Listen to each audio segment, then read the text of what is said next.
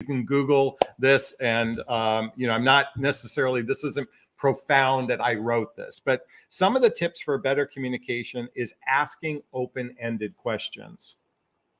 So when you said, let's unpack this, because that's how you started it, you obviously in that particular case, you wanted a yes or no answer.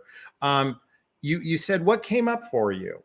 Like that's an example of an open-ended question. A closed-ended question is basically typically a yes or no. By saying what you said, what came up for you last night, it allowed me to share from my perspective. Mm-hmm. Do you remember that? Not exactly. I already let that go. Okay.